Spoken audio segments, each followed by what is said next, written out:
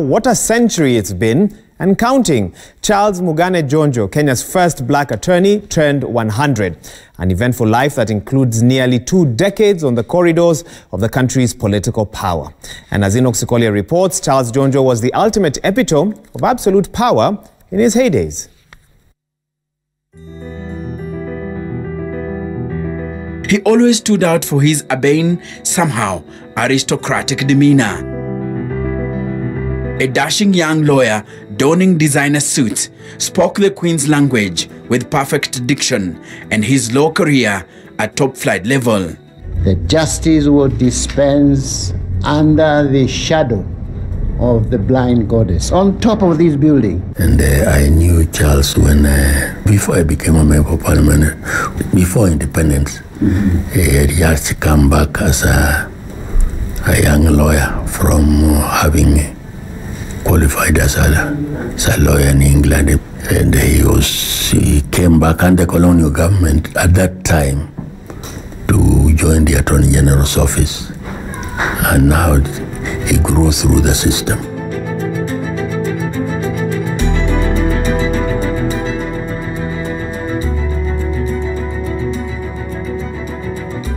Charles Njonjo started out as Crown Counsel handling cases under companies and bankruptcy ordinance in the Supreme Court. He also doubled up as the Assistant Registrar General up to 1960. As Kenya's independence beckoned, Charles Njonjo's star was burning brighter in the colonial administration. At the age of 42 years and just 1 year to Kenya's independence, he became the Deputy Director of Public Prosecutions. He was now involved in the group that we were preparing for independence, but he was from the government side.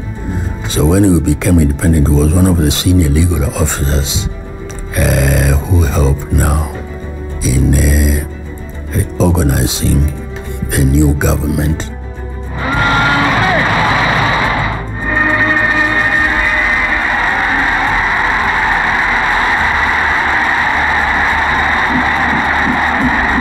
There was the speeding up of Africanizing the various senior positions.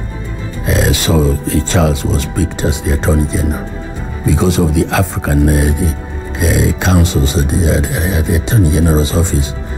He was one of the most senior. Sir Charles, as he's known, thanks to his penchant for all things British, including his signature pin-striped suits, joined the first 15-member cabinet as Attorney General. I'm puzzled from where is it?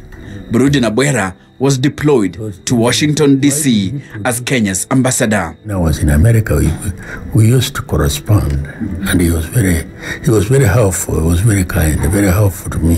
Whenever I had a problem to sort out the government, he was always available. Even if it was something that he was to talk to Mzee, he would convey my message to Mzee or talk to Mzee. Then Mzee would tell him what he wanted me to do.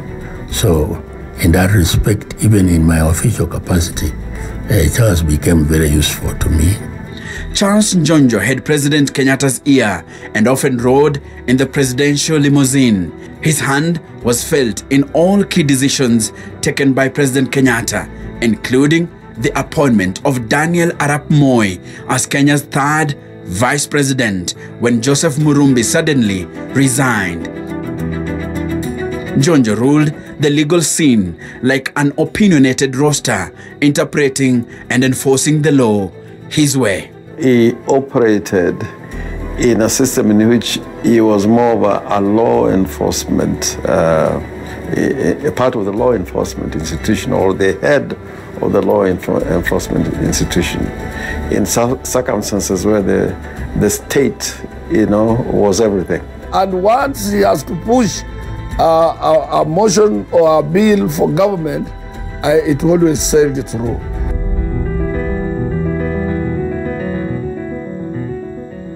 Njonjo was literally married to his job that he only settled down at the age of 52. He got married to Margaret Bryson in 1972 after pressure from his boss, Mzee Jomo Kenyatta. It is rumored that Mzee always wondered when he would stop being advised by a bachelor. It was not uncommon for Njonjo to sip lunchtime champagne while walking barefoot in Kenyatta's office at State House, Nairobi. With a stroke of the pen, Njonjo could deregister companies or deport foreigners. He could also sign detention orders from his house, jail, or release prisoners. These powers made him enemies among colleagues. Indeed, his power was immense that he once rushed a constitutional amendment through parliament to allow Kenyatta to pardon Paul Ngei when a court of law barred Ngei from contesting a by-election for committing an election offense. He prosecuted fellow members of parliament, ignoring their pleas, including those made to the president. Njonjo had very powerful allies. Remember then, the British still had the army in this country, and they were in charge of the economy. Then came Kenyatta's death in 1978 and the succession intrigues that placed Njonjo on the driver's seat of the political transition as Attorney General. He had seen off a group of central Kenya politicians that noisily campaigned to prevent Moi from succeeding the aging Kenyatta. He outlawed talk and even imagination of Kenyatta's death. That immediately silenced the Change the Constitution movement, and when Mzee Kenyatta died on the 22nd of August 1978, Charles Njonjo very calmly read the law. Daniel Arap Moi is now president of Kenya for the next 90 days until an election is held for the future president of Kenya. Moi's ascendance to power marked a new phase of influence for Charles Njonjo. Together with former Laikipia politician, the late Gigi Kariuki, and the man Moi had picked as his assistant, Emilio Mwai Kibaki, they constituted what was seen as a partnership presidency that saw them share a ride in a presidential limousine. Even smoking in Moi's car, and you know who Moi was. They were so powerful.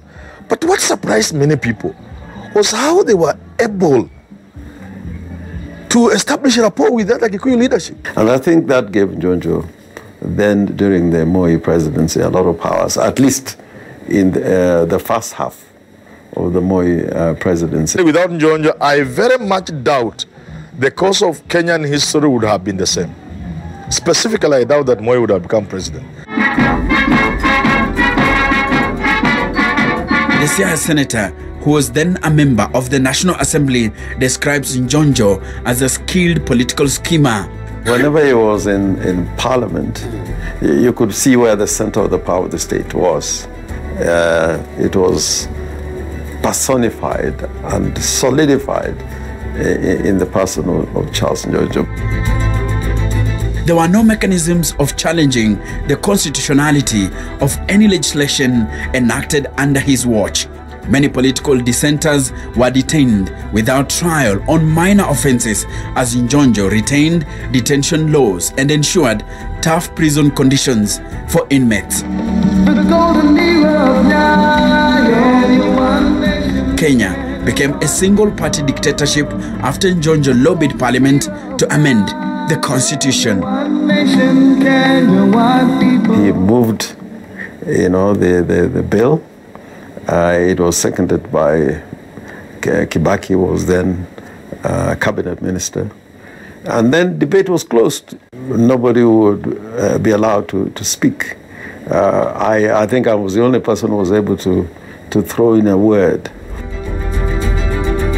Charles Njonjo made his office powerful by not only being at the center of political power and decision-making, but also by straddling the police force, legal fraternity, and the civil service.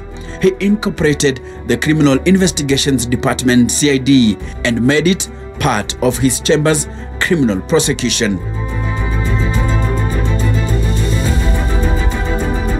But that only lasted for 3 years, and the honeymoon was over. At one point, Moi asked me, what do people say Njonjo is? So I told him, according to people, the most powerful person in this country is Charles Njonjo. If he wants you in jail, even if you have not done anything at all, you are going to end up in jail. Funny enough, Moi started laughing at my answer. He laughed and laughed.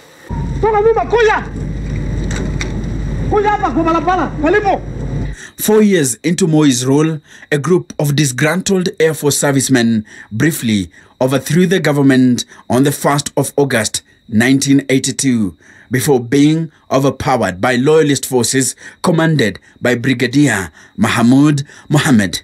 It is an event that changed Moi forever.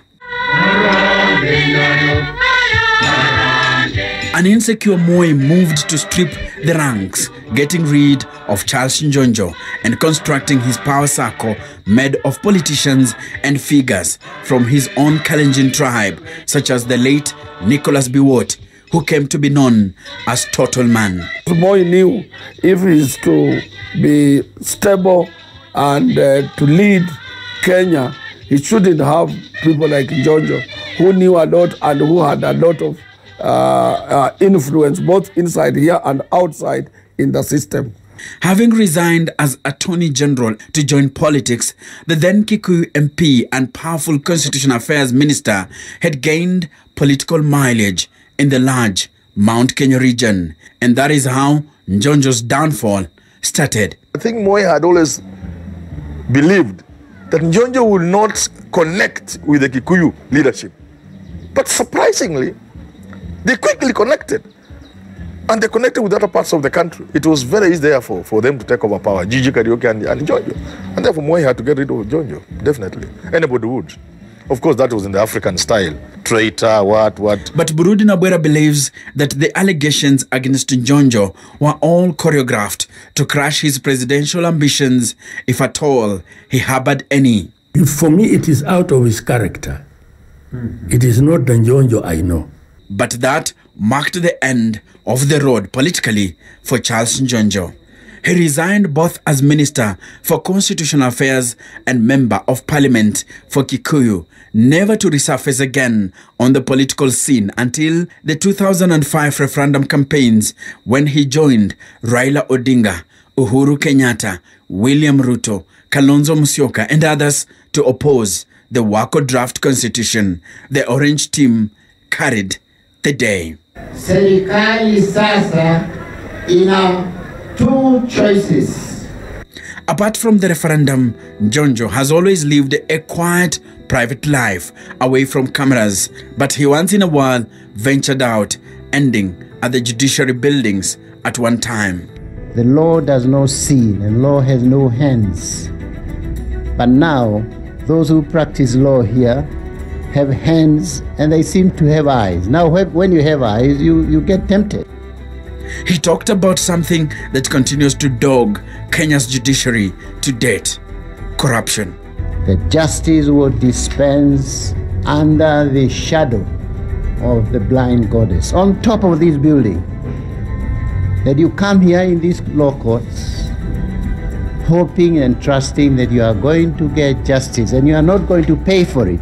Njonjo briefly stepped out into the limelight in 2007 when he declared his support for Raila Odinga during the 2007 presidential elections. Since then, he has chosen a quiet life, only appearing on occasional TV interviews. Njonjo is 100 years old. Enoch Sikolio, Citizen TV.